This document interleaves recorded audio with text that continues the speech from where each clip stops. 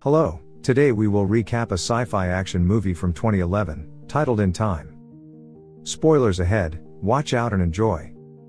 The movie starts in the year 2169, where people are made to stop getting old when they turn 25. When this happens, a timer shows up on their arm, with just 1 year left on it. They need to work to stay alive, because time is now what everyone uses as money. This basically means that rich people can live forever. The country is split into different time zones that separate the different classes, and the richest place is called New Greenwich. Meanwhile, in the poor part of town, a guy named Will lives in a small apartment with his mom Rachel. They struggle to get by every day due to money problems. Will has an idea to earn extra cash by participating in time fighting, but his mom warns him against it because it usually doesn't end well. Despite their difficulties, Will is kind-hearted. He often helps a young girl named Maya by giving her some of his time so she can survive too. One night, Will goes to a bar where he used to gamble. While there, he notices a man named Henry, who's acting a bit crazy and buying drinks for everyone. What's strange is that Henry's timer shows he has 100 years left. Will tries to caution Henry about a gang called the Minutemen, who steal time from others, but Henry doesn't pay attention to the warning. All of a sudden, the leader of a gang named Fortis shows up and challenges Henry to a time fight. Everyone else in the bar runs away, except for Will, who hides at the back. Henry agrees to the challenge but asks to use the restroom first. With only one guard with him, Will seizes the chance, knocks out the gang member, and escapes with Henry through the back exit. They dash a few blocks and find safety in an old abandoned factory.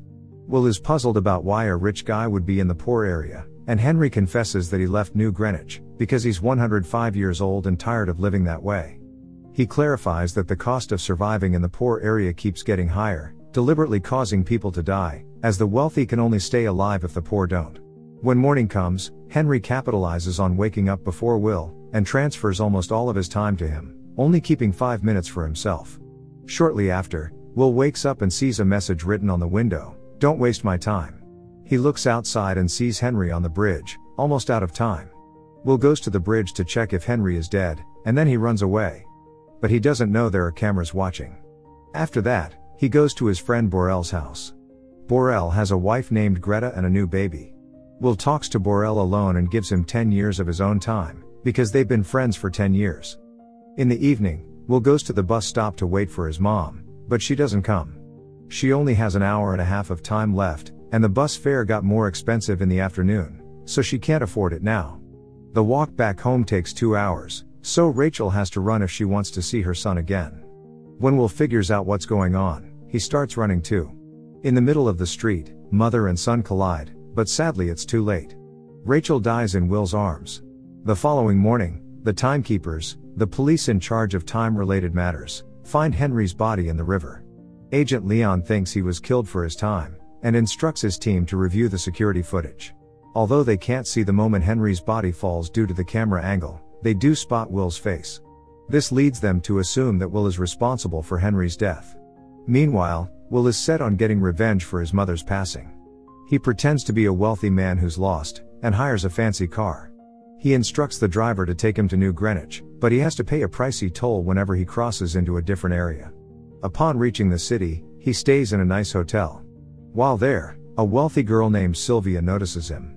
Will's rapid movement through various time zones raises suspicion within the system, enabling the timekeepers to track his whereabouts.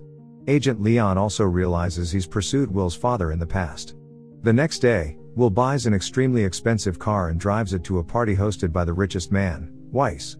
Sylvia, Weiss's daughter, becomes intrigued by Will and asks him to dance, sensing that he's from the poorer part of town.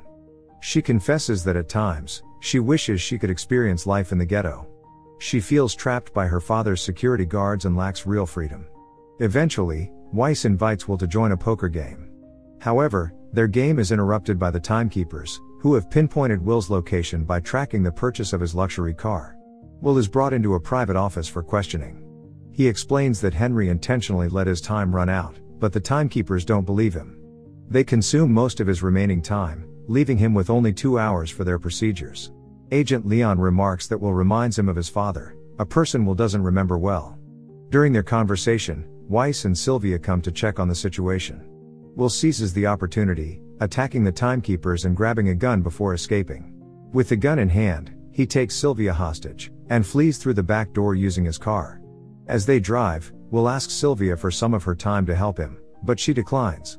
Upon reaching a bridge, Will's attention is drawn to security cameras, causing him to miss a spike strip on the road, and the car crashes. Both Will and Sylvia lose consciousness and are found shortly after by Fortis and his gang, who begin stealing Sylvia's time without hesitation. When they regain consciousness, Sylvia becomes anxious about her limited time and asks for Will's assistance. Will finds it ironic that she's now open to sharing, but he still helps her and drives her to town. After they've left, the timekeepers arrive to inspect the crashed car. Agent Leon requests his daily pay, as he never carries more time than he needs. Observing the situation, Leon decides not to actively pursue Will anymore, believing that Will reach out to them eventually. Will seeks help from Borel, but Greta delivers unfortunate news. Borel drank excessively and died, still having 9 years on his timer. Sylvia starts to panic again, but Will spots her fancy earrings and takes her to a pawn shop. Despite the shop about to close, the owner makes an exception upon seeing the earrings' value. Recognizing their urgency, the owner realizes their dire need for time, and offers them just 2 days. Next, they head to a payphone. Will instructs Sylvia to call her home phone, allowing him to communicate with Leon. Will makes a demand for 1,000 years to be distributed among the timelines in the ghetto as a ransom. After hanging up, Leon informs Sylvia's parents about the ransom demand. Weiss, however, is hesitant to part with even a small portion of his vast wealth. Will takes Sylvia to his apartment for the night. Sylvia changes into Rachel's old clothing. Curious, Sylvia asks about Will's father. Will reveals that his father was a skilled time fighter who taught him some techniques. Sylvia is hurt by her father's lack of concern, but she comes to realize that Weiss accumulated his wealth by exploiting others. Will tells Sylvia to go back home, but she refuses, leading them to decide to work together. Later, Sylvia questions Will about his willingness to share time if he had it. When he affirms his intentions, she devises a plan. Together, they steal a money truck owned by Weiss, and deliberately crash it into a time bank. They steal as many time capsules as possible. The remaining capsules are left behind for the people in the ghetto to claim. By the time the timekeepers arrive, nothing remains.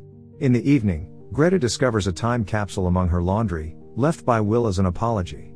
He also visits Maya, who's sleeping on the streets, and leaves her some additional time to help her out. The remainder of the stolen time is donated to the timeline, and the clerk distributes it to those in need. Will and Sylvia embark on a spree of robbing time banks across various locations, causing their actions to make headlines. Weiss begins to suspect that his daughter may have tried to harm him, but his wife reminds him that he almost killed her first by suffocating her. Will and Sylvia secure a hotel room, going the extra mile by booking all available rooms and instructing the receptionist to keep it discreet. Later on, Fortis and his gang burst into the room, pointing guns at the couple. Fortis asserts his aversion to killing people without a fight and proposes a time fight. Will employs the technique his father taught him, and as Fortis watches his timer, Will starts taking his time. The guards draw near, stunned by the unfolding events. Will seizes the moment, shooting all of them, and then proceeds to exhaust Fortis's remaining time, effectively ending his life. By the time the timekeepers arrive at the hotel, Will and Sylvia have already vanished. A few hours later, Will observes that prices and loan rates are skyrocketing at an alarming pace, to counterbalance the influx of new time on the streets. Their minor thefts aren't causing any significant impact. It would take an impossibly huge amount of time to even dent the system. Thankfully, Sylvia has a lead on where to find such a colossal amount of time. The following day, Weiss grows uneasy about the situation, and steps out with an unusually large number of bodyguards. The guards get worried when they think there's a danger, but it's just Sylvia saying she wants to give up. Weiss believes her and gets ready to help. This distraction lets Will sneak up behind Weiss and hold him hostage. Will and Sylvia take Weiss to his office and make him open a safe with 1,000,000 years of time inside. After putting Weiss in his office, Will and Sylvia escape. When the timekeepers find out about the robbery, they hurry after them. They block the bridge to stop them from going back to the ghetto. Leon is also chasing them. When he finally catches up, he's so focused on them that he forgets to get his daily pay. Ignoring the bullets, Will drives through the barrier between different time zones, making his way into the ghetto. Leon doesn't waste time and crashes into their vehicle. Will quickly gets out of the car, hands the 1,000,000-year capsule to Maya, and then pretends to give up along with Sylvia. However, the timeline announces that there's enough time for everyone. An excited crowd fills the street, blocking Leon's path and allowing Sylvia and Will to escape. Leon pushes people aside to reach his car and continues pursuing the pair, eventually catching up to them. Will suspects that Leon is also from the ghetto. Leon confirms this, revealing he worked hard to get out, as it should be, before attempting to arrest them. Will points out the futility, noting that he and Sylvia have only a few minutes left to live. Leon checks his own timer, realizing he doesn't have much time left either, because he didn't collect his pay. At that moment, Leon's timer reaches 0, and he dies on the road. With only seconds remaining, Will and Sylvia share a goodbye kiss. But then Will realizes the timekeepers have time in their vehicles. He rushes to Leon's car to take some for himself. Sylvia is slower, worried she won't make it, but Will races back to her, meeting halfway so they can share time before their time runs out. News broadcasts across the nation show people flooding the streets, crossing time zones to reach New Greenwich while factories shut down. Workers at the timekeeper's office decide to leave as they recognize their powerlessness. Will and Sylvia manage to evade capture, targeting bigger banks to prevent the old system from returning.